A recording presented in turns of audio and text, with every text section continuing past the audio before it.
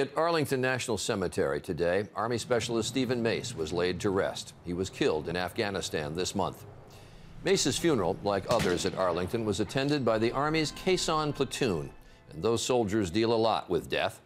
But so do they now have a new life-affirming mission. Here's Bob Woodruff.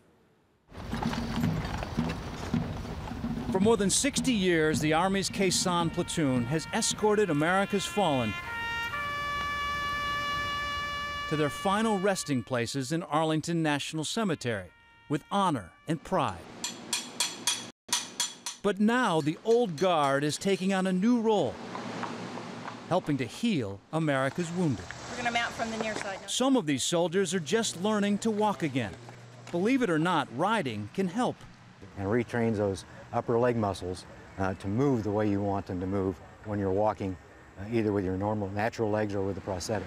Think about your posture. The riders use pads, not saddles, to better feel how the horse moves. When a horse moves at the walk, their hip movement is the same as yours and mine. What we want them to do is get in sync with the movement of that horse. The weekly sessions also help alleviate the pain associated with prosthetics. Hey, Jessica and Mike. Mike Kane lost his leg to a roadside bomb in Iraq. What does it do for you? It's a huge core workout. You have to kind of, keep yourself stable and balanced enough to stay on the horse. And there are also emotional benefits. Do you have any depression? Yeah, it comes in waves. Vincent Short suffered a traumatic brain injury in Iraq. Does this help your moments of depression? Tremendously. This actually keeps it at bay, believe it or not. It does. Because it's an outlet. The horses have done magic for them. They tell me that they look forward to coming out here to ride, that this is what makes their life bearable for them. More than bearable. This right here is a great big confidence game. Feeling great.